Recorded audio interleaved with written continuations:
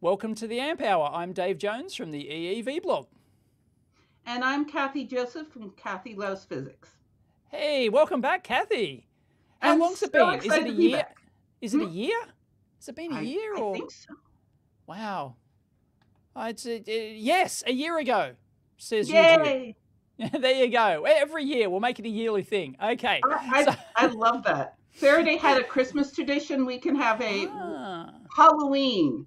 It's scary. Oh, no, I don't do Halloween. No, that's an Australian. No, Halloween. No, that's a big contention here in Australia. No, because we're getting infested with all this Americanism, you see. So we're trying to avoid Halloween. But you can have an early November, late October, instead, a replacement. No one's dressing up as anything. I'm just cracking you up and messing up your entire show. Great. That's what we're here for. That is your tradition. That is how you get scared by an American. Maybe we can wear like lab coats. We can wear like EST lab coats. No. We're dressed like our usual slobs. Right. I think I saw your shirt. You're wearing it's a True Grit. Yes, it's an obstacle race thing. It's an obstacle racing. See, now that's perfect. And I'm wearing a T-shirt that I found. Excellent. Oh, okay. Right. I think that's appropriate. I'm dressed. I was going to wear something, but it's actually cropped off on the shot anyway, so it doesn't matter. Perfect. I'm dressed as a physicist. Physicists dress however they want, and engineers dress however they want. Yes. We're perfect. Yes. A tie is a noose for an engineer. Oh my God! Are you kidding? Except in the 50s, except in the 50s and 60s and stuff, where everyone wore a tie. You were like, yep. Philo T. Farnsworth, who came up with the television, got a job. So he made the television in my hometown of San Francisco. And I don't know if I told you this story. No, tell us, please. That's what we're here. You're a storyteller. You're a historian, technical storyteller. Let's go. We haven't even introduced you. Okay, we haven't. But everyone, you've got the book, the Lightning Tamers. But that's the whole. So we covered that book in the last video, and we covered all sorts of stuff. So listen to that, part 1. So we're going to carry on from that. But anyway, your story. Part 2. We're going to talk about. This is going to go in my book, my 3rd book. So you don't have to wait forever for it. So I should tell the story now about Philo T. Farnsworth, the farm boy who came up with television, because you will love this. So he was born in Utah because he had his Mormon family, and they went on a covered wagon to I'm gonna say Montana, and I'm gonna be wrong, and I don't care. But he was a kid, and their new house had 2 precious gifts in it. The first thing was it had a generator, and the generator always broke. So of course he got to take it apart and put it together and take it apart and put it together. And then pretty soon his sister was like, there were no watches. There were no anything with parts was taken apart and put together. And sometimes it was better. And sometimes they never saw the watch again. Because that's who he was. It's very familiar. The attic was filled with kids' magazines that someone had left.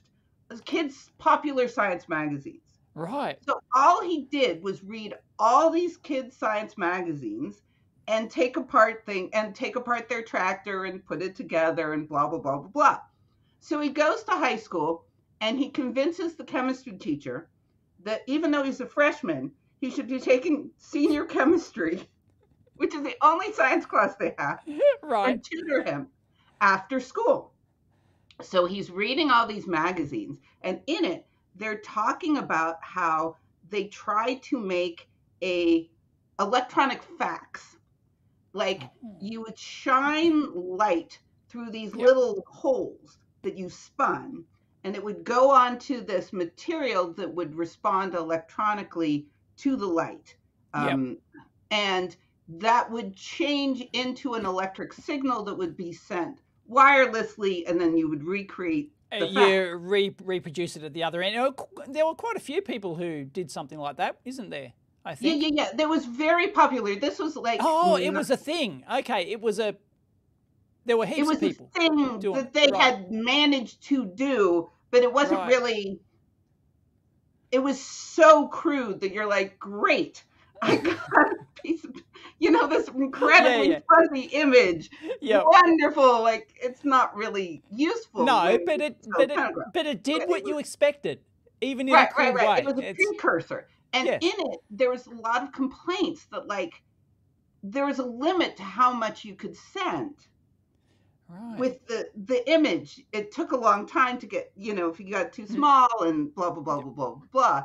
And at the same time, there was articles about the cathode ray tube. Because, of course, there's articles about the cathode ray tube. Yes. There's actually people in Germany, I think. No, Russia. People in Russia who had done something with a cathode ray tube, scanning getting the image with moving the dots. Yep. But the problem was that no one could figure out how to get all of these dots in a coherent way to get it from one thing to another. Right. And so he's working the fields on a freaking horse, looking at these wheat fields. I think it's wheat. It's in my head as wheat, so it's going down as wheat. Right, there's wheat? Okay. So it shall be for all time. Well, someone can look up a book on Philo. This is off the top of my head, and I did not prepare. So if the details are wrong, that's all right. You are going to put up with it. It's not my fault. It's not on purpose. Anyway, wheat fields. He's on this horse, looking at these fields of wheat, and they're in rows. And it looks like an image with the wind blowing on them. Oh. It looks like a moving image. Right. And he goes, I have it. I have it. We don't need dots. We need rows. Right. We need rows of images. Yeah. And that's how the data, it will look like a full picture if we just have rows of bright and dark, and you can control the movement of the cathode ray with electromagnets. Yes. It's move, and you can change the intensity of it with the strength of the voltage in front of the tube.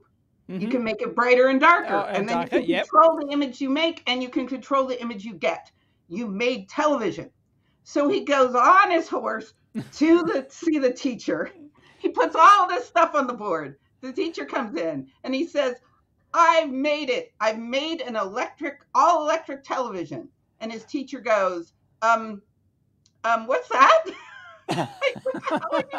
Did he even use the word television back then? Yes. That was actually a term. Or did he invent it? It was created by Alexander Graham Bell. Alexander Graham Bell was the grandson and son of linguists. And like famous linguists, like remember My Fair Lady? Oh, I know of it, but My Fair Lady, it's about a mean linguist, and it was based on a play called Pygmalion, which was partially based on Alexander Graham Bell's grandfather, father, who were cranky linguists, snotty linguists, I guess. And so anyway, he came up with the term telephone and television and all sorts of things because he wanted to do this. He didn't get anywhere. You're right. Well, he did something that was sort of something, but it never went anywhere. So they did have the term television. So he legit said, I've made an all electric television. And his teacher said, this is great. I have no idea what you're doing, but it looks good. That's right. That's right. Because they had mechanical televisions before that, didn't they? That's right. They had mechanical television with those little with the slots or something, or the little holes in them, and they got better by the 30s, I think, or 20s. Right. Something 20s. like that. This is all electric television. Okay. So what did you said the CRT tube was around then? Right? Yeah. It was around. It was a thing. So what were they doing with CRT tubes? Was it just an oscilloscope thing? Or no. What was the first use? After. So the first thing they did with it was 1850s, I think. There was this guy in Germany named Plucker. Professor Plucker. And Professor Plucker had a friend in France named Ruhmkorff. And Ruhmkorff had made this induction coil machine that could make a really, really, really big voltage, a really big spark. And Plucker said, hey, what happens if I put that really high voltage on a vacuum tube filled with a little bit of gas? Because, obviously, right? Well, no, because in the time of like Benjamin Franklin had a rival named Abbe Nollet. And Nollet would do these crazy experiments for the King of France, including taking tubes, evacuating it, putting in a little gas, and putting it on a static electricity machine and letting it glow and putting your hands on it, sort of like, those balls. Plasma ball things, yeah. Like plasma ball things, exactly, like plasma ball things. So Plucker knew his history, and he's like, oh, I'll get a plasma ball thing, but with high voltage. So he goes to this glass maker named Geissler. If you've ever heard of a Geissler tube.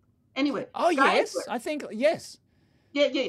Geissler made this tube because it's not easy to make a glass tube evacuated, blah, blah, blah.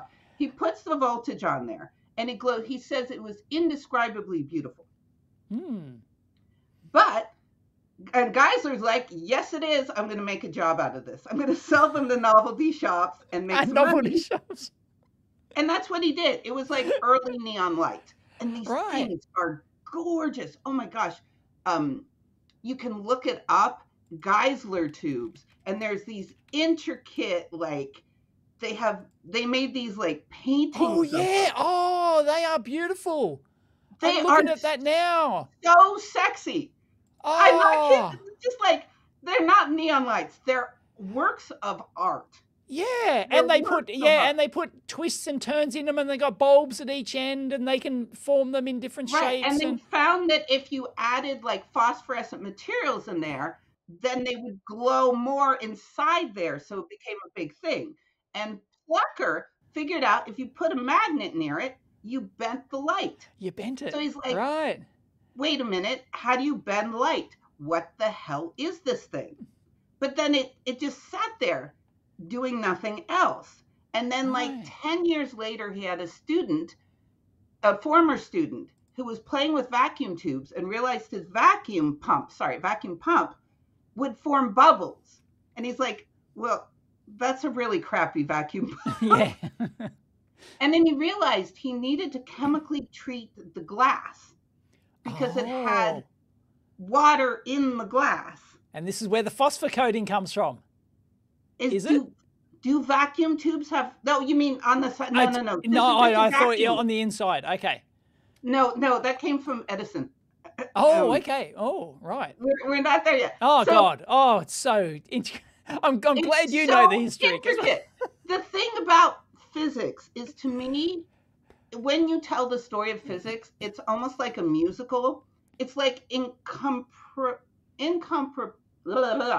you cannot believe how freaking complicated incomprehensible. It is. How many moving parts. And then when it comes together, it's this weird story where everyone's like, hey, it worked out. And then we put on a play, and here's the television. That's how I think of it. I'm obsessed with musicals, so it kind of works out in that way.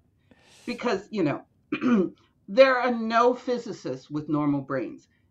That would be wrong. That they're not a physicist. If you ever meet one who like seems totally normal, they're probably not a very good physicist. No, the same with engineers. If you're like, oh, I met that engineer and they seemed really, really, really normal, little dull. Yeah, no, it's like, Oh my gosh. Okay, so then we get the other person whose name was Hittorf. Hittorf was this shy guy. He figures out the vacuum pump wasn't working well, so he fixes it.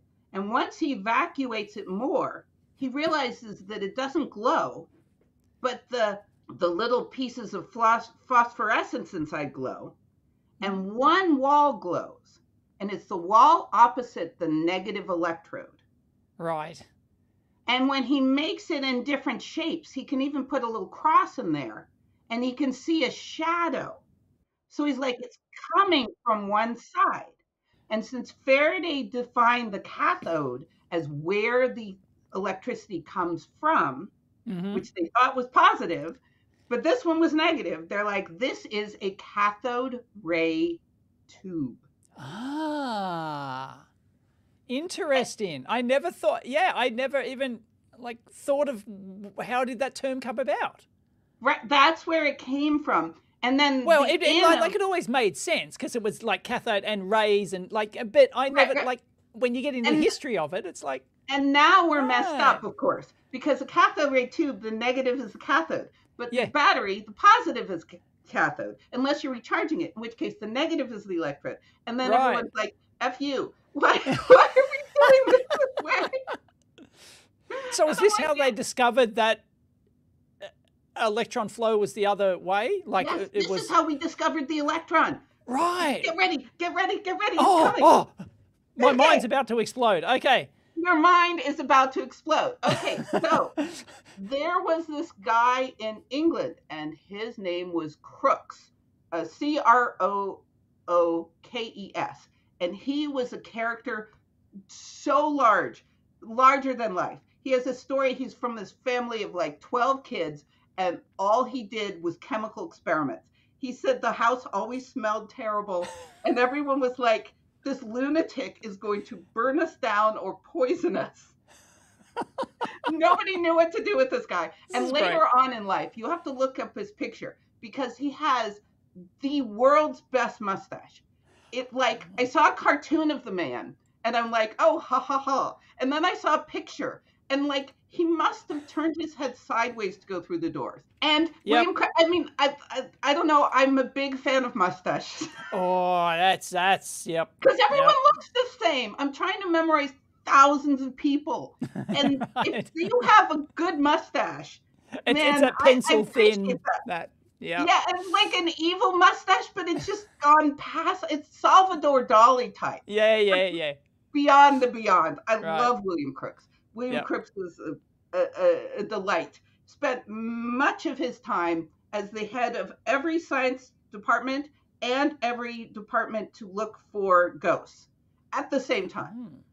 He was just he did whatever the hell he wanted, and he wanted to do whatever. So anyway, he learns about spectroscopy, looking at different lights to figure out what chemicals are, discovers new chemicals, gets obsessed with light. He makes that little thing where it's you have black it a little flags, and 4 flags. One side is white and one side is black, and it's in a little vacuum light bulb, and you put in the sunlight and it spins one way. Oh yes, yeah. Right, yes. Yeah. I know that. I don't know what it's called, but yeah, it's a sun. Is it a sun vein or something? It's like something it's like vein. It's like a vein. Light vein. Is it a light vein? Physics toy. Yeah, right. He made this physics toy to show about the energy of light because he felt like that was part of his toy. And when he heard about the vacuum tube and the thing, he's like, oh, it's a 4th state of matter. It's light that you can move with a magnet. It has weight. It has charge. It's amazing. And he's like, he didn't think it was a subatomic particle. He thought it was new set, solid, liquid, gas, and cathode rays. This thing, right. Right. But he did all this crazy stuff to prove it. He made this little paddle wheel in it, and then he'd shine the cathode ray and the paddle wheel would move down inside the tube. He had this assistant who was this mechanic extraordinaire, and he kept on leaving little notes like, you can do it. I know you can do it. I'm sure he was doing that because he was asking for impossible builds. Right. No one is that nice to their mechanic unless they are asking for the impossible. And he would give these talks, and he would get notes, and his friends would write him everyone is talking about what you said. He actually gave this big speech in 1900, we need to make nitrogen fertilizer or everyone will starve. And it started the 3rd law of thermodynamics and nitrogen fertilizer and all sorts of good things and bad things. Right. And it was very, very influential. But anyway, he had this whole big thing. And meanwhile, in Germany, there was a young man named Heinrich Hertz. You might have heard of him. Might have heard of him. I don't know. It kind of rings a bell. Kind of rings a bell. Anyway, Hertz's boss had told him to do an experiment to prove Maxwell Faraday's equations, like to prove that light is an electromagnetic wave. Yes. And he wrote back and said, no, it's too hard. I can't do it. I'm going to play with vacuum tubes instead. Like, no. Much more fun. No, that's impossible. No. So instead he plays with these vacuum tubes. He's like, okay, if it's a a charged new form of mass, it should move if you put positive and negative plates. Mm-hmm. So we put positive and negative plates in there. Nothing happened. Didn't move. He's like, this is clearly a type of light. It's a new magic type of light that you can move with the magnet. So he publishes this. He's doing pretty well. He's still like, his wife published his diary after he died. And not to be mean, because he was so famous and he died so young. And his diary entries are all like, did nothing all day. Still a failure. Oh, no. This year ended. So glad. No. Everything was terrible. Hope next year is better. Like everyone is like that. Like, wow. I learned nothing. I know nothing. I'm a fool. I'm like, I appreciate her so much. This is Hertz. I know, right? It fits his name. Oh my God. Plus, if you've ever been everyone has been in that situation. Yeah. And it's so inspiring. It's so wonderful. Like, that's why she published his diary. She's like, hey, have you ever had years where every day is like, no. Yep. No. Well, I've achieved nothing. What? My husband did it worse. So anyway, when he met his fiancée, he was showing her around the lab, and he was inspired that a spark from one of these induction coils could create a spark somewhere else. Right. And his boss had figured out that if you put a condenser or capacitor on these induction coils, which they had known about before, it made an alternating wave at a very high frequency, a pulse of alternating waves. So tank circuit. It's a tank circuit, exactly. Exactly. So, but Helmholtz had come up with the equation for the tank circuit. Right. That was his boss. And he's like, oh, well, these are vibrating way slower than visible light. But maybe they're forming a form of invisible light. So he's like, okay, I'm going to take the induction coil with the tank circuit, and I'm going to put everything on it I can think of. Maybe long sticks do well. Maybe giant balls do well. I don't know what I'm doing. I'm just putting everything on this thing. Right. And then he's like, okay, well, how do I catch the spark? First he had a square, and then he changed it to a circle. He had a circle with a tiny little gap in it. And he's like, okay, we'll put a giant spark on one side, and we'll catch it in the tiny spark on the other side. And I will see how strong the signal is by the size of the spark. And he's describing it. He's like, you have to see it in pitch dark. Your eye it's barely a millimeter. I mean, like, his description of it is so poetic. Like, your eyes have to be used to the dark. It's barely perceptible. And it's almost like it isn't there, but it is. It is, right. You could almost imagine it if you could almost like think you see it, but it's not actually there. It's that small. Right. And yeah, you could possibly like see it and then it's not there. Yeah, it's right. Amazing. Or it could be like, who was it who saw the line? Was it Herschel who saw the lines, who saw the Mars canals? He said just peered through the telescope, and he wrote all these. He got famous because he saw all these canals on Mars. There must be life and civilizations. It turned out it was the veins on the back of his eyeball or something that's what he was seeing. He was in the dark for so long. He was seeing the veins on the back of his eyes, apparently. That is so cool. Yeah. I mean, this is why I'm not an experimentalist. Yeah. Right. Seriously, like, I see little wiggle lines in front of my eyes all the time. Yeah. Yep, I've got scintillating Scotoma, I think it's called, and occasionally you'll get these. People call them floaters, but it's a different thing. It's like a zigzag line. It'll just appear for like 10 minutes. Sometimes I think it's scintillating Scotoma. I think that's the technical term. I don't know. So yeah, that's the end of that. Like, right, we're seeing things. Okay. Quite terrible. So anyway, what was I saying? So he does that, and he also figures out a couple more things. One, it reflects. Radio waves reflect. So he can make a standing wave.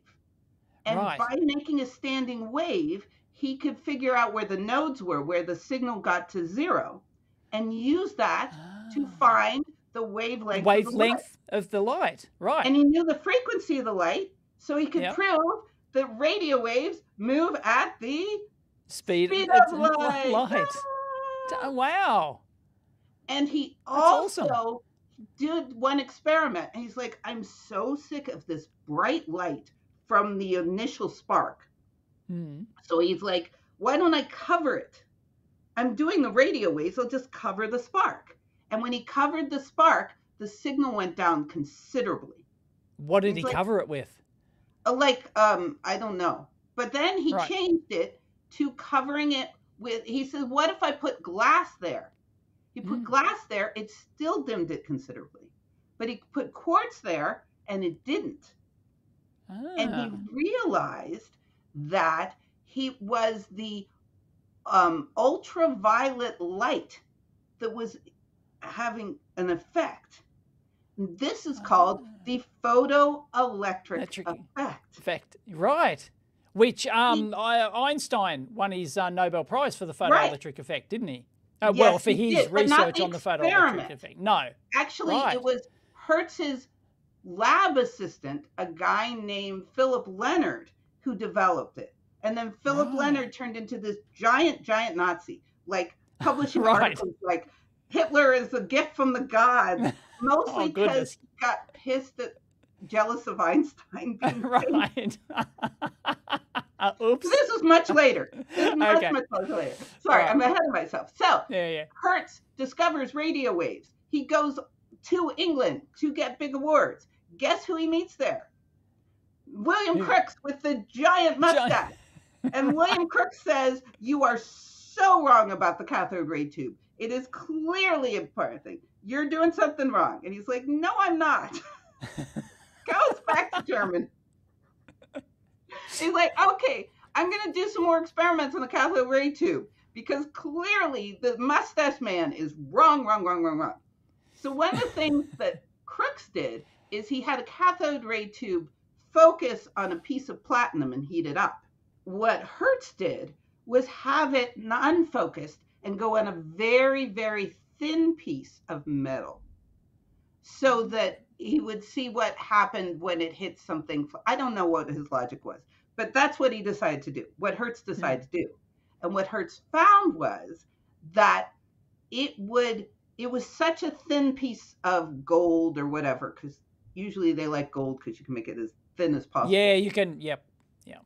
And if you have the money. And he would glow a little bit through the piece of gold. But if the gold had little folds in it, it would get darker. You could see the shadows of the folds in the gold.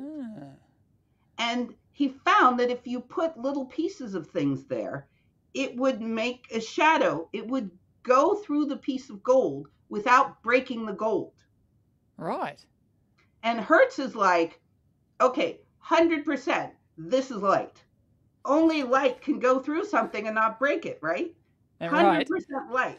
But also, this is really cool because we can make a little window of a very, very thin piece of aluminum or something, and then have the cathode ray go through it into a chamber with a different amount of, different vacuum, because they didn't work unless, if the vacuum was too good, it didn't work. If it was too good, it didn't work. Yeah, if it was too good, it wouldn't work, and they didn't know why. And right. Okay, we're getting there. All right.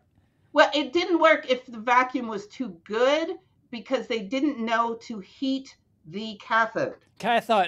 He needed a way for the electrons to come off the cathode. Actually boil off. They have to be, right, but they didn't know that. Right. So they need a little bit of air in there. So he came up with that idea, but he was getting sick. So he gave it to his student, Philip Lenard. And Philip, he was like, oh, I know what I'll do. I'll just have a cathode ray tube and put a little aluminum window on the end and have the cathode go into the air. Instead of going into a perfect vacuum, I'll have it go in the air. And he holds up a phosphorescent thing, and he coats the whole side of the cathode ray tube, because you don't want anything glowing except through the window. And he holds up his phosphorescent screen, and it glows inches, millimeters away from it, not on the surface, a little bit of distance. He's like, haha, I have 100% proved the cathode rays are a ray of light, because it goes through a window and it goes It's And then Hertz dies, and Philip Lenard gets busy, traveling all around to try to publish his work and to promote him. He doesn't get a job, blah, blah, blah. Meanwhile, another guy in Germany named Rontgen, what was his first name? Rontgen. I can't remember his first name. It'll come to me. Don't look him up. Don't look him up. You're on the surprise. Did you look him up? I'm getting pumpkins. Wilhelm Rontgen. Oh, no, don't look him up yet. No, don't look him up yet. Okay, Rontgen. He's like, I'm really interested in this. So he builds a whole bunch of tubes, Crookes tubes and Hittorf tubes and Lenard tubes, and he takes a Lenard tube coated, and he takes a phosphorescent screen made of heavy material instead of light material. I'm not even sure if it was on purpose. It might have just been like, that's what he had. And he turns on the machine, and the screen glows on the side. It glows through everything they coated it. He holds it in front of the metal part, the metal window. It glows brightly. He starts picking up stuff. He has, his paper is like a deck of cards, a piece of wood, a 300-page book. Clearly he's just picking up everything he has, right? Holding it in front of it, and it's making this shadow. Or it's sometimes a shadow around it, and then it goes through the material. It goes through a 300-page book. It goes through. It's the most powerful ray he's ever seen. And he picks up a round, small piece of lead. And he's holding up this piece of lead and waiting and waiting and waiting for the light to go through the lead. And as the light goes through, as he's waiting, he starts to see the light go through his hand. But it doesn't go through his bones. Yes. He starts to see the shadows of the bones in his own hand. Awesome. And he goes home and he says, I'm working on something that's going to make everyone say Rontgen has gone completely mad. Yeah, because that would be, imagine saying that you could see inside the human body or something like that. You could see a skeleton inside. This would be ghost levels of like witchcraft. That's exactly what happens. So he works in secret. He's an amateur photographer. So he sees if it will develop film while it's wrapped up, and it does. So he invites his wife into the lab, hold her hand there for like 30 minutes because it's a really weak x-ray. And she holds her hand for 30 minutes. Okay. And then they develop it. And supposedly she just screams and says, I've seen my own death. And books it. Right. And never walked in that lab again. Like, that's it, I'm done. Yeah, this would be evil stuff. You can imagine people thinking this is just pure witchcraft, evil. So, and he calls it, he says, for brevity's sake, let's call these x-rays in the first paper. So he publishes this without pictures, like right near Christmas. No one pays any attention. But he sends certain copies to different friends, including a former student, with pictures. And one student was having a New Year's or Christmas party. And his friend there was the son of the local newspaper person in Vienna, I think, or somewhere. So his friend sees these pictures, says, oh my God, races to his dad and says, change the front page. Stop the presses. Literally stop the presses. They didn't have time to include a picture, but they made an article that's like, wow. This is, it's the most German article ever written. This is like, this is real German science from a real German scientist. It sounds like Jules Verne, but this is real Germany. And by the next day, it's picked up by the London press. And I think I saw something like 2 days later from like Kansas. Like, oh, wow. Everyone lost their mind because everyone had one of these Crookes tubes or one of these Hittorf tubes because Crookes had made it so popular that every physicist had one. So they could reproduce it straight away. Right. So you could see it straight away. And like everyone could do it. Supposedly, J.J. Thomson, according to Ernest Rutherford or J.J. Thomson. So J.J. Thomson was the head of the Cavendish Laboratory in England. So he said there was a line out the door of rich people dragging their doctor to get them an X-ray and prove them. They said one person found a buckshot left in his leg. Oh, wow. And then that his doctor told him was gone and was like screaming at his doctor. Everyone had to leave the room. They're like, okay, I'm not part of this. Because that's the only way you could get an X-ray is by dragging someone to the physics department. And then suddenly everyone is like, oh my God, everyone needs all this stuff. And Edison is like, okay, we should make this a light bulb. Because of course he thought we should make this a light bulb. Edison just, So he's like, okay, we need a better screen because this one is very dim. So he put his muckers, he's like, take every chemical you have and shine stuff on it until you get one that glows. That was basically his approach to everything was he had the world's best stocked lab and he just tried everything until something worked. Yeah, well, he was known for, he did have brilliant ideas. Yeah. But then his solution to solving said idea was always just like, here's a giant haystack, go through it. Find the needle. Yep. Right. But his idea was brilliant. Yes. But like his methods was like, I don't know, just do it until your mind bleeds. And so they did. They made this thing and they would sell it to doctors and to traveling shows. Oh my God, there's this one story. I have to tell you the story. Yeah. So people made a living traveling for carnival shows doing X-rays. Oh, and wow. one man told a story about this young woman came to him and spoke to him very softly on the side. He said, excuse me, sir, I'm about to get married and I'm a little nervous. Would you mind taking a secret X-ray of my fiancé and make sure everything works? Make sure everything works. And he's like, I'm so sorry, honey. But you gotta pay the fee. You gotta ride the ride to know what it's like. There's no premium. X-ray ain't gonna do it. And I'm sure it'll pass straight through that thing she's interested in anyway. Right, like that doesn't work for that. You can't do secret X-rays. No. Actually, this is fascinating. So there was a Serbian engineer named Michael Pupin. I'm pretty sure I'm saying his name right. And he was working and someone came in who was shot. And he's like, well, if you hold up Edison's phosphorescent screen, it takes an hour. And if you use a film, it takes an hour.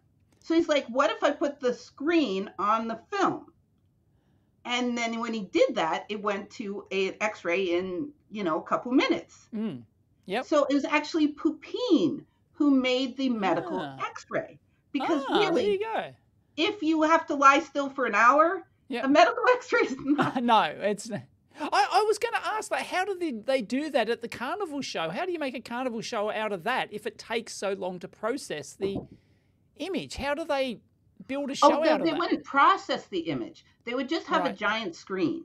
And you'd stand there for 10 or 20 minutes and suddenly you could see the bones in your hand. Oh, okay. So someone would stand behind the screen. They'd get a volunteer up, would they? And then they just stand there and they talk about it or whatever. Or like they used to have these things in shoe shops where you could see the x-ray of your foot.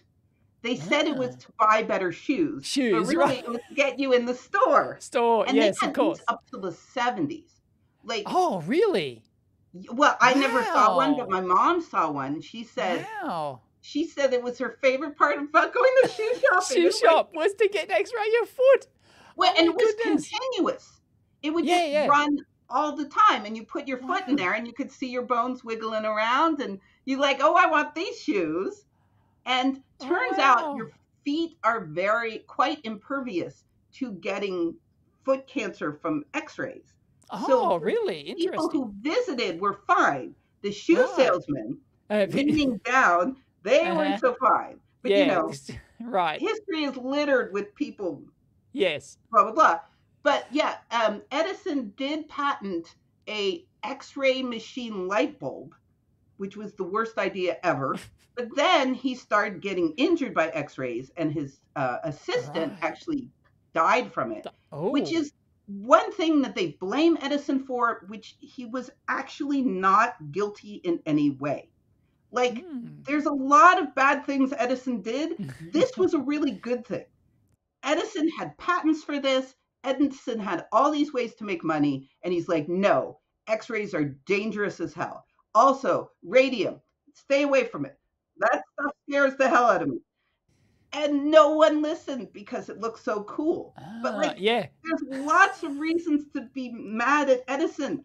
This wasn't one of them. This was him doing the right thing. Like, his assistant got injured, and he's like, you should quit. And his assistant's like, no, I'm fine. I'll use my other arm. It was like, it was like that part of Monty Python. Like, it's only the arm just chopped off and the honest to God, he just like loses body parts, and he's like, it's fine. And Edison's like, I don't think it's fine, man.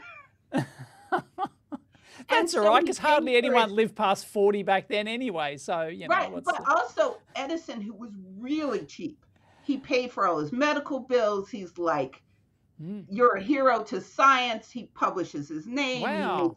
He like tried to do the right thing. And it really makes me mad when people are so black and white.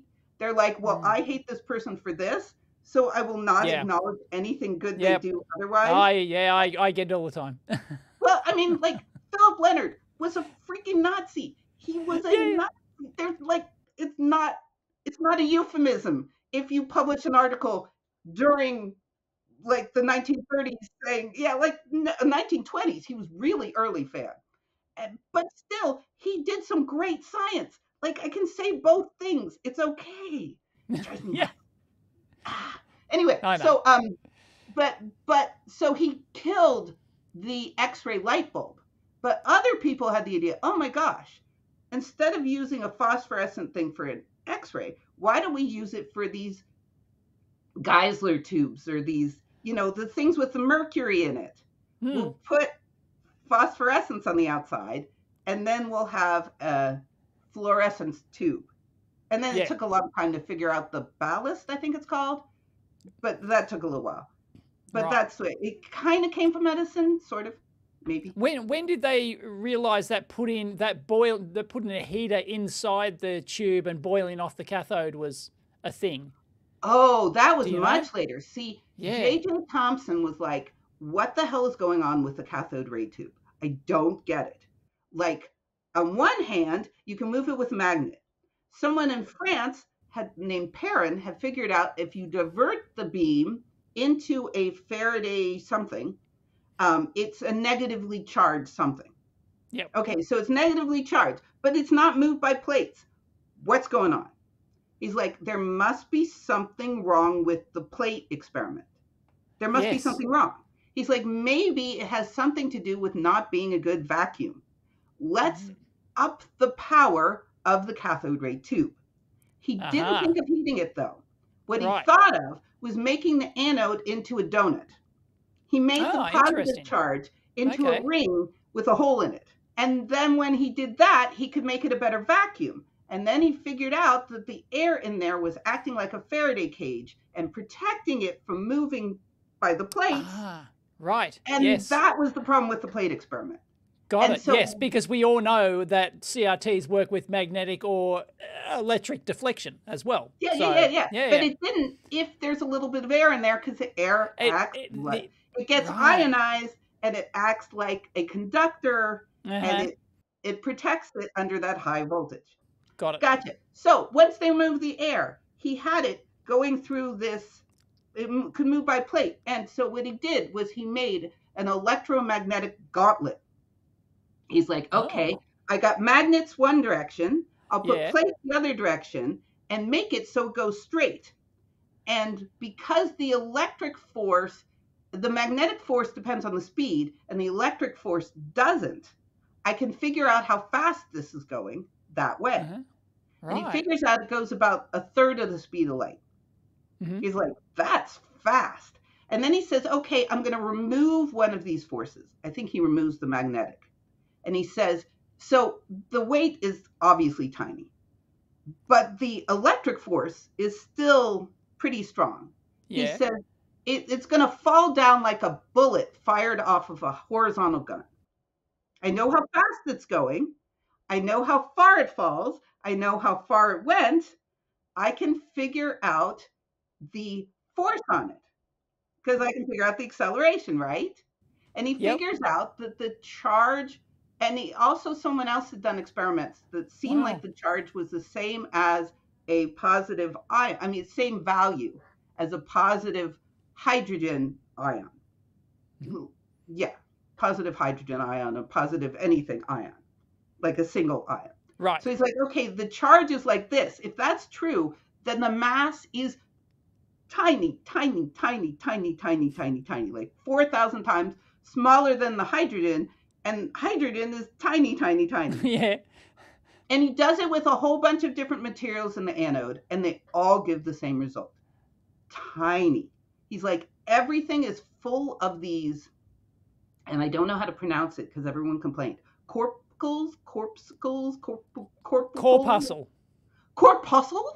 That just sounds... that's how I've heard it. No. That's how I remember it. I trust you 100%.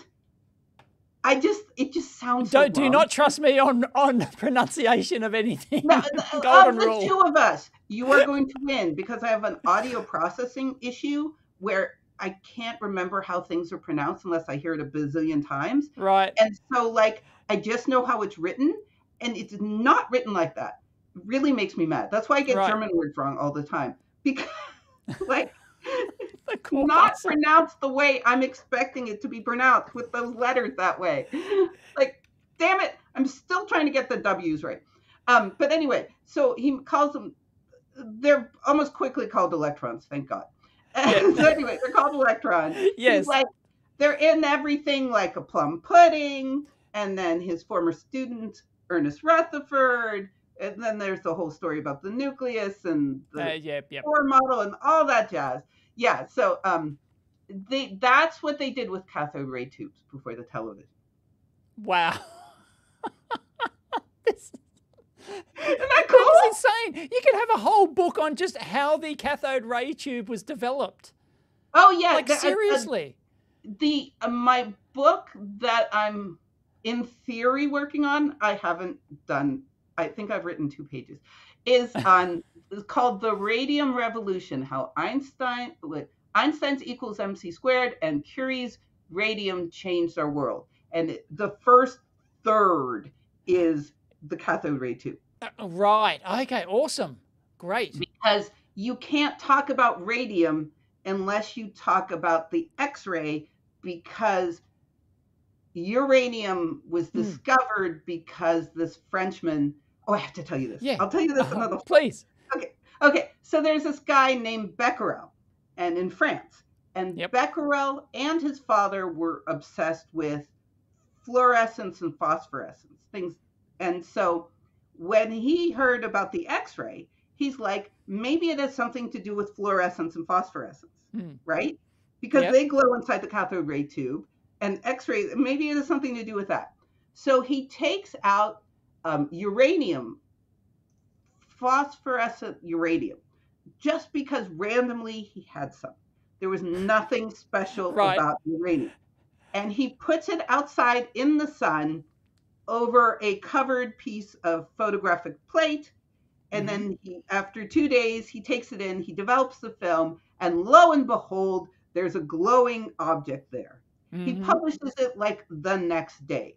Physicists used to have guts back in the day. Now they're spineless cowards. Did I say that out loud? Yes. Yes. Academics. She's calling you out.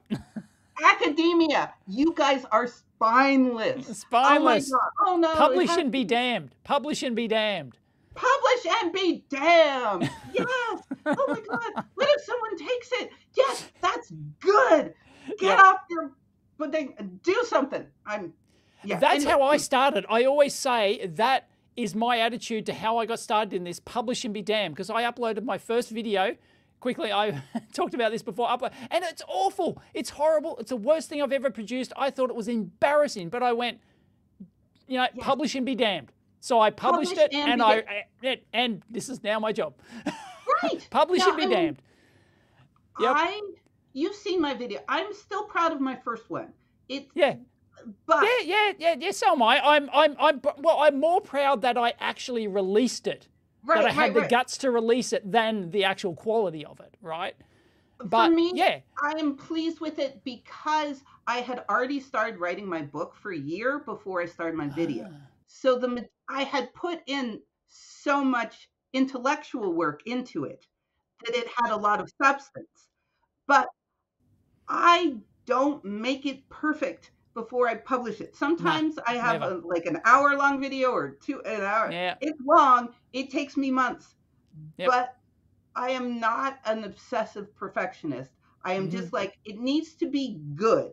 Yes, it just needs to be good enough. Publish and then go on to the next thing. But if you kind of something good, you publish it the next day. Yes. If you can publish it the next day, you put it out when it is. And you say what you want to do with it. So if someone else sees it, they can do it first. Exactly. Because the whole point is to get other people to do things. I'm making this whole video on the poetic kindness of physics versus the dull cruelty of pseudoscience. And the whole thing is, please do something with my goddamn work. Please, please, please, please, please, please, please, please, please, please, please, please, please. Yes. Do something. Talk to me. Tell me I'm wrong. Argue with me. Make a video. Do something. And everyone's like, you're the greatest. And I'm like, great. Thanks for that, but do something. Follow it up. Yeah, it's exactly. But I can't do it alone. Yeah. Yep. Sorry, anyway. Oh, boy. It's all very familiar. Please continue. My God. So what was I saying? Oh, so he publishes this. Then it's cloudy. And he was going to do something about this uranium, had to be prepared. And then it lost its phosphorescence. It was a special kind of thing. So he prepared it, but there's no sunlight. So he just put it in a drawer. And then 2 days later, it wasn't as phosphorescent anymore, and it was still cloudy. So he's like, fine. I'll just develop the film. It'll be like prove that it's the sunlight working, right? Baseline. And it was just as bright as the one he had in sunlight. It wasn't the sunlight. It was the uranium. It was the uranium ore. Yep. Yeah. No, pure uranium. Wasn't uranium. Oh, pure. Oh, okay. It was right. It was actually pure uranium. Refined. Okay. And because it was this phosphorescent. So he publishes this and he's like, oh my gosh, I found a new kind of X-ray. Uranium rays. Uranium rays. Right, uranium rays. And he does a few experiments, including proving that uranium makes the air electrified a tiny bit. And then he drops it because they're nowhere near as good as X-rays. Like X-rays, a uranium ray of your hand takes forever and you can't see any. It's just your hand is just a mush. So he's like, okay, well, that's kind of cool, but on I go, doing something else. Meanwhile, Marie Sklodowska-Curie has her baby, and her first baby, and her husband had finished his PhD. And Pierre was like, it's your turn. Your turn. Get your PhD. And she's like, but I have a baby. He's like, my dad's going to move in with us and take care of the baby. And his dad was like an OBGYN who helped deliver the baby. They were very close right. family. And I don't know where the mom was. And her mom had died many, many years ago, and her dad was in Poland. And she was like, okay, here we go. I'm going to do something great. What? So she starts looking. Well, that's the same with every PhD person, right? What the heck am I going to do? Yeah. She couldn't get an advisor to give her advice. No. She had to come up with something on her own and come up to someone and say, I have this great idea. Put your name to it. I'll do everything. You just get the credit, which is exactly what she did. So she looks and she finds the uranium rays and she's like, Pierre and his brother had discovered the piezoelectric effect. The electricity could change the pressure and pressure could change the electricity. And he had made this little device that was like a scale, which could determine incredibly small amounts of electricity because it would change the electricity, put a battery over the gap. And if the air was a little bit electrified, it would change the piezo thing and it would tilt it a little bit. And then you put the weight on the other side. Wow. And you could measure incredibly small amount of electricity. So she's like, okay, why don't I use that and study uranium? So she gets the uranium and she's doing all these chemical things. Am I crushing? Am I heating it? Blah, blah, blah. Whatever she does, she gets the same amount of radiation, which is a term she came up with because it was all the same. And she's like, okay, if this is a property of uranium, other things must have this property. Yes. So she starts looking around. She finds something else, but before she can publish, someone else says, oh, I got extra uranium rays. Now they're calling them Becquerel rays with this thing. And she's like, okay, I'll just publish how radioactive it is compared to uranium because she has the scale. And she says this thing is about as radioactive as uranium, which is, like I said, the term she came up with. Yes. So she publishes this. Her husband's like, this is the best thing ever. I'm quitting my job. We're just going to work together. So they collect everything. Nothing, a whole bunch of nothing until they get some uranium ore. Now, uranium ore is a mixture of all sorts of things. Yeah, it's got. So they put it in there, and it's way more radioactive than pure uranium. Oh. Okay. Can you make a guess? Oh, but I'm not a physicist, but does it have different isotope things in it or something? The ore? Different am I close? Elements in it. It's got different secret elements in it. Not just uranium, but other things.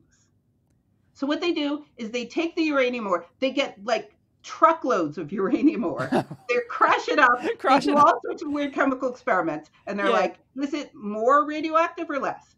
Is it more or less? More or less. Right. That's all they do. And they discover something which I think it's called, she called polonium, or it's not plutonium. It's named after her home country of Poland. That's very radioactive. But there's something else that's so radioactive that they call it radium. And the radium, once you distill it, it starts glowing green all the time and heating all the time. She describes like how romantic it was to work in this laboratory with these glowing green lights. Green glow, and I'm like, oh my God, please stop. And then her husband starts putting it on his body as a way of testing the medical things of it. And it's just like, oh my God, just reading about it. It's like a horror movie in the middle of a romance. And it's so awful. Oh goodness. Oh my God. So yeah, and then I can go on and on and on. I swear. It's a problem. So radium, yes, because she discovered, she got did she get one of her Nobel Prizes in, was it chemistry for radium? So the first one was... Because she got two. She won in two different fields, right? Right. So what happened was the Nobel Committee decided to give half an award to Becquerel and half award for Pierre Curie for uranium rays, Becquerel rays and radiation. Right. And Pierre is like, F you. No, This was my wife's. This was my wife's job. Oh, he gave it to her? No, he split it. What? Oh, he split it with her. Oh, okay. No, is that she? Oh, huh? No, he couldn't give it to her. So what he said was, I will not accept it without her. So what they did was, they split it in two. She got a fourth of a Nobel Prize. A fourth of a Nobel Prize. He got a fourth of a Nobel Prize, and Becquerel got a half. It's the weirdest split up. I didn't know that was the case. Okay. Because he was just like, no, we'll just reject it. We won't take it. I'm not accepting this without his wife. He was a real, and his love letters to his wife, he was so poetic and so bright, my God. But also just like, I'm just going to let my wife shine as well, is amazing. He was just amazing. There's a romance book. There's a romance book in this for the female audience out there. So much romance. Just saying. Because anyone who will put up with a physicist has to be an extraordinary person. Really, seriously, like over and over and over again, there are extraordinary love stories because, like, I know that about my husband. In order to put up with me, you have to be extraordinary. Everyone's like, oh, you must be lovely. You must be so much fun. It's like, yeah, and I forget everything. And I'm half in this world, and I'm half in the last world. And I accidentally, oh, God. Broke everything. Yep. I forgot I forgot the birthday. Yeah, you have to be extraordinary to put up with us. I think it's true with engineers, too. Yep. Yep, very. Our spouses... Our children are always just extraordinary because they put up with us. Anyway, I'm saying that there's a huge market there. I'm saying the female market of love, Mills and Boon type romance novels. Oh God, if it worked for 50 Shades of Grey or something, whatever it is, it's like... It's a lot nicer than 50 Shades of Grey. A lot nicer. I'm telling you, there's millions to be had. There's millions to be had here. Physics romance letters or just. If I was you, I would pivot. From the physics books to the romance books. I'm just saying. Physics romance. I'm putting physics in really small letters. Physics romance. Oh no. I am not joking. That could be a huge market. It just drives me nuts that. Everyone thinks we're so dull and we're so... I mean, certainly, there are plenty of dull people in the world. There are plenty of dull engineers. There's plenty of dull physicists. I've met them. Oh, boy. But they tend not to be great. Right. Do you know what I mean? Yeah. When you meet a great engineer, when you meet a great They're physicist, weird. Yeah, they're outcasts. But we're artists. And because we're artists, we are quirky and weird and annoying and smelly and fascinating. We're always like that. That's what we're like. This is great. Not all of us are smelly. I'm smelly. I'm not making judgments on you. I'm sure that there were physicists who smelled delightful. I bathe regularly. I'm sorry. This is way too personal. I will get you out of this. Did we finish off the Wheatfield thing? Because I lost track. Did we tie in the Wheatfield thing? Right. So it tells us about the Wheatfield. The Wheatfield. Did we tie that in, or did we tangent and just keep tangenting until infinity? Keep tangenting. That's what I thought. I thought it wasn't tied up. Can we tie that up, please, before we go? Let's go. Okay. How much time do I have? Like 5 minutes? Oh, yeah, 5 minutes. Let's tie it up in 5 minutes. Okay, tie up 5 minutes. So he does nothing with it because he's a high school kid. And then he gets a job, joins the army. He quits the army. He gets a job working for some people, and he impresses the hell out of them by fixing their car. And he says, they're like, what are you up to, young man? And he's like, well, I have an idea for electric television.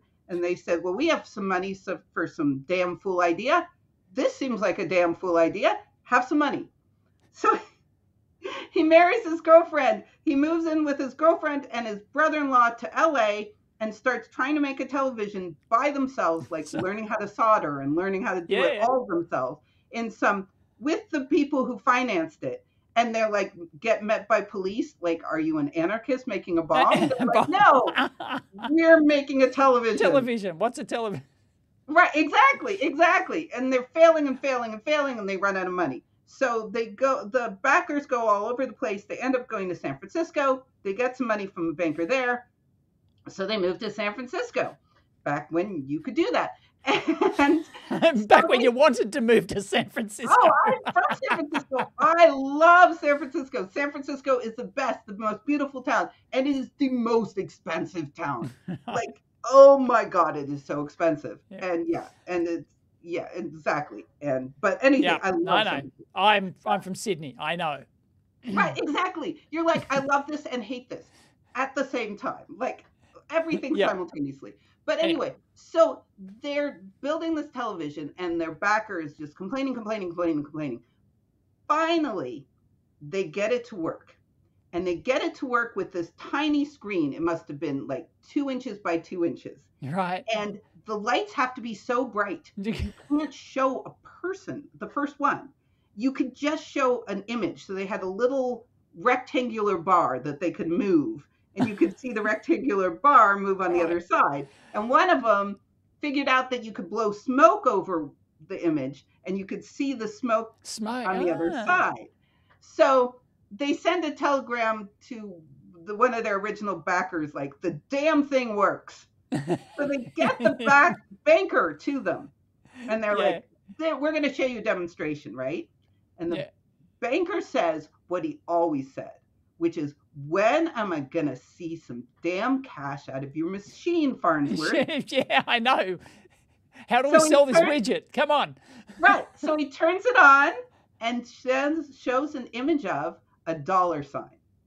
Ah, nice. And that's the first television. That's how television was born. Wow. The first television image was a dollar sign. Square and then an official dollar sign. Yes, exactly. And then his wife became the first television star. He would film her. And with like this heavy makeup to protect her from the sunlight. I was going to say, the light is so bright. Yeah. And she would just like move. Move and... It wasn't the star. I mean, they just did that. Yeah. And then there was a whole thing of how the television thing, and it was very complicated, but yeah. Did they end up refining it into anything better, or did they just go into obscurity? Yes. What happened was he got a job with a company called Philco, which he thought was funny. Philco. Ah, yes. And that was based in Philadelphia, and they were horrible. They made the first op-amp.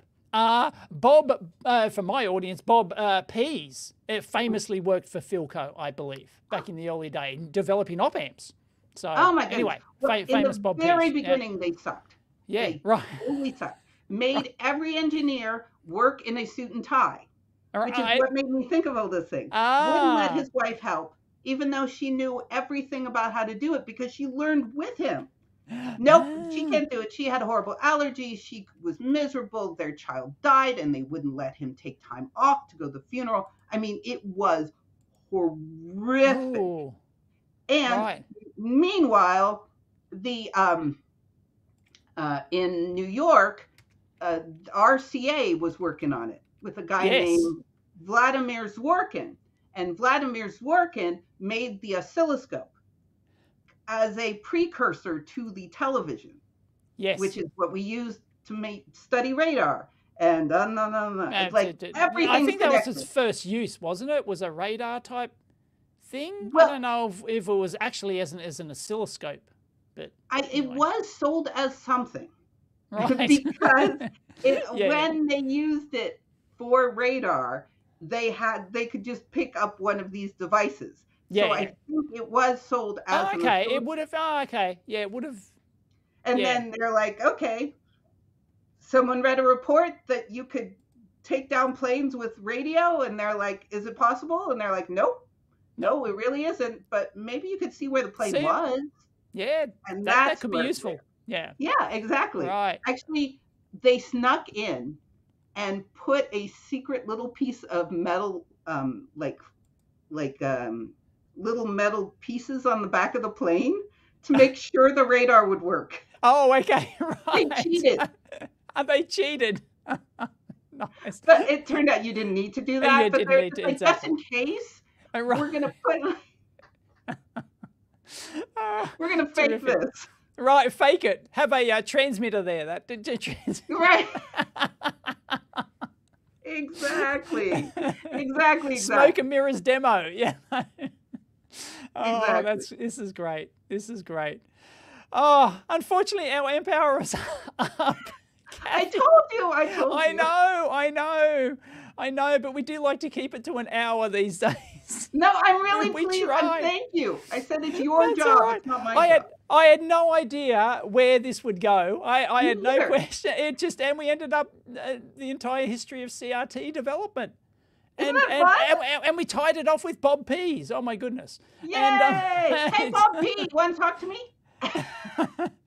No, unfortunately, he's no longer with us. Oh, I'm sorry. Yeah, no, Bob Pease. He, like how long ago? 5-7 years ago.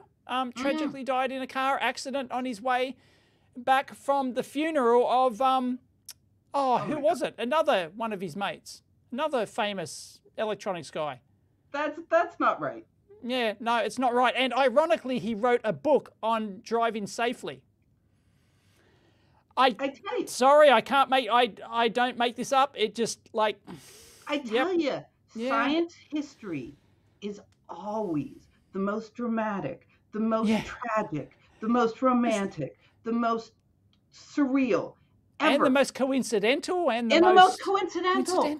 Everything. No. And and it's all tied together. Yeah, that's what our last episode was about how they're all intertwined. Like people think, like Hertz invented this and, Maxwell invented this in their own little chamber. No, they're all intertwined. All interacting all of them. and talking. So if physicists don't say what they're doing, nothing gets developed. And engineers are talking. Exactly. Yep. It's... Thank you very much, Kathy. When's the next book coming out? Oh God, who knows? Right. Oh, okay. Is it actually Do complete? not hold your breath. Is it complete though? Oh God, no. Oh, okay. I mean, not at all. It's mentally complete, maybe. Right. But that don't mean anything. Yeah, I'm in this big thing. I'm trying to fight pseudoscience online because I'm so sick. I came up with this thing called the box mac and cheese method. Can I just tell you this tiny? I know yes, please. Okay, finish it up. Okay. If someone shows you a picture of like a commercial for macaroni and cheese with the box and the bowl, and then they show you a bowl of pasta from fine dining. Right. And they say, which one of these is fine dining? Anyone would know which one is fine dining, right? Right. Like fine dining looks pretty and doesn't come with a box. Right? Right, yes. And obviously. So in my mind, there's tricks for the different kind of pseudoscience that's commonly out there to help people go, instead of knowing the rules, okay, if someone discovers some new experiment, they're going to tell you how it works because other people need to copy it. And it doesn't really matter what their theory is, because even if your experiment works, your theory isn't necessarily true. It's just a good guess, right? Right. So if someone says, I saw this great video where I charged my phone, someone charged their phone with an actual apple, with a bite. Yeah, right. Okay, yes. Which someone sent to me and said, is this real? This looks really good. Yeah. You could say, okay, look, do they explain how the experiment works? And even if they do, that doesn't necessarily mean that the apple is what's trying, Right. It's generated enough voltage to turn on the charge detection thing in the phone, which then shows that it's charging, but it's not getting any energy. Probably what it has is a secret battery in there because all these people are scam artists. Have you ever seen the Electro Boom video? Oh yes, yeah. I've done debunking videos of scams like this. Right, but it's exhausting. Yep. It's exhausting. I know. It's well, the old saying that you need to expend an order of magnitude more energy to debunk something to debunk bullshit than to actually produce the bullshit in the first place. It's right, and they're scam artists for so little. Yeah. Some of them aren't though. Some of them are just think that they've cracked free energy, and like they just think they've cracked it, right? And I think the people with an experiment are all scam artists. Because you need to hide a battery in there. One I debunked once, which was an over unity free energy thing. The guy just didn't do he produced this circuit, which apparently, with magnets, it actually produced more energy out than it put in. It like LEDs would come on for a certain amount of time. He just didn't do the measurements properly. He didn't account for all these other losses and stuff. And it's just like, he just it certainly wasn't a scam. It wasn't a scam. He just made engineering mistakes in the measurements, and he just didn't account for things. And I did a whole video explaining you didn't account for this, and when you add them all up, there's your 100%. There's your thing. But you were trying, but but I know there's so many scams out there, you can't even count them. Oh, it's exhausting. So I'm trying to do something about that. And we'll see if I can help at all. All right. Please join the debunking community. There's not many of us out there. There's only a handful. There's barely even a handful of us debunkers out there on the doing debunking videos. I'm trying to be a grand debunker. We'll see what I can do. Awesome. We need it. Thank you very much, Kathy. Where can people follow you? Obviously, I'll link your book and your website down below. You've got the audio book, right? As well? No, I haven't done it yet. I thought that was done. I thought I was a given. No. I'm doing a GoFundMe for it. Yeah, I thought that. Slowly, thank goodness, because I'm so busy. Right. Got it. Okay. Right. But take your time. If you feel like giving me money for it, that's lovely. But I'm too busy. It's fine. Anyway, the book is fantastic. Highly recommended. The thank you. Lightning Tamers. You can get it from the library. You can get it from Amazon. I have a Kindle. website. I've got the Kindle. Yep. www.kathylovesphysics.com, and that one has my scripts for my videos, so you can read it with And you've got a Patreon as well? I've got a Patreon. Yep. And I think that is it. I've given up on everything else because... So you don't have the Twitters? You don't have... I don't have the XXX. I don't have the... I think my Facebook page, I did something 2 years ago. Yeah, just abandoned it. Same as me. I will talk to you later. Bye. Bye.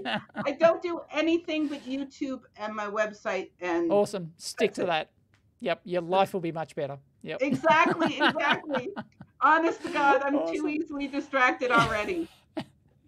Awesome. Well, thank you very much, Kathy. We'll definitely get you back on because all we need is just one little seed and boom, and we're off for an hour on some other new tangent topic. It's great. Let's make this our November, October. That way you will we'll do it at least yearly. About Halloween.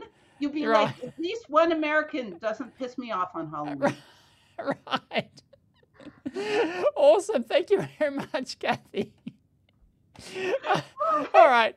Catch you next time.